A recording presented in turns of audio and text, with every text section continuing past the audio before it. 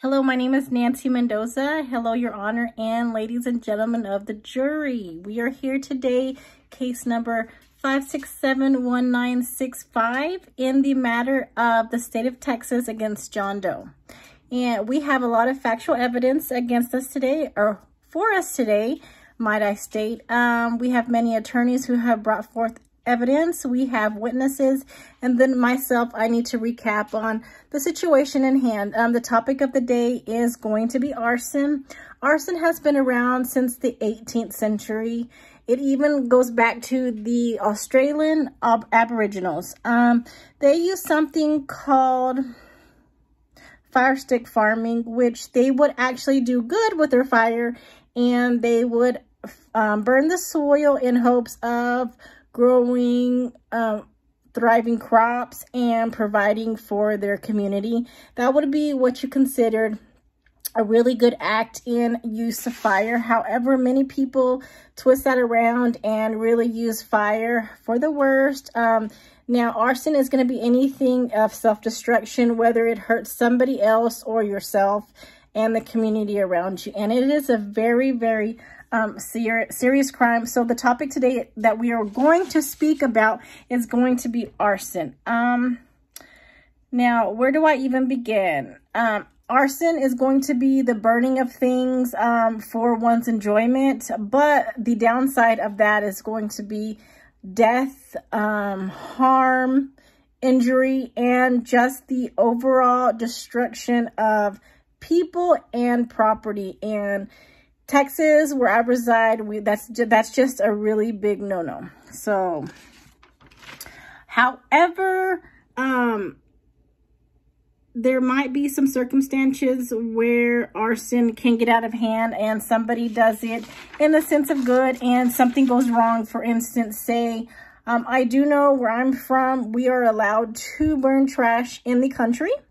Now, being that I do live in West Texas, sometimes with the wind and dirt, it does get out of hand, and I could see how a simple fire would, go off in flames. So there are certain circumstances that could subside for this, but all in all, arson is a wrong act, and it is no condoned here in the state of Texas. Now, the crazy thing about this, the first arsonist was John Orr. He was a fire captain. He was an investigator, and he was overall a good guy. A lot of people looked up to him. He was from Southern California, but he turned out to be the first arsonist, the first serial arsonist, and he was actually charged with 4 counts of attempted murder. So that just goes to show you that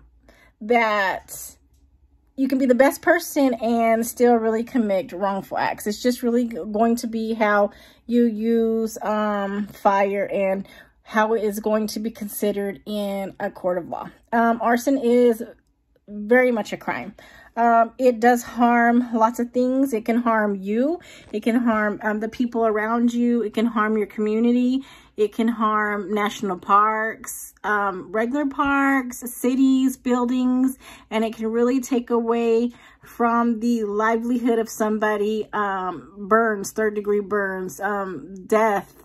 People can lose loved ones. It's just a really, really bad situation and something that we want to stay away from. I am from Texas, so here in the state of Texas, you can have a first-degree felony. It is actually going to be the damage or destruction to any place of worship or the bodily injury resulting in death. A first-degree felony for this, you're going to be facing anywhere from 5 years to life in prison. Third-degree felony is going to be related to more of substance manufacturing. Now, this is going to be, we have a lot of people who manufacture drugs in homes or in small buildings, and something goes wrong and it blows up and it causes death to themselves or the people around them or even a community that they might be in. And this can be serious charges. This is going to be a third-degree felony and up to 2 to 10 years in prison. The last I want to talk to is going to be the circumstances of, for instance, if it is unintentional and you do set a fire and it does kill somebody, this still could be considered manslaughter and you would still be sentenced to maybe state jail. You might only get a misdemeanor or 1 to 2 years, but you still will get jail time. And I appreciate you guys for hearing my case, and let's just stick away from arson because it can kill you, and we need to do best for us and our state.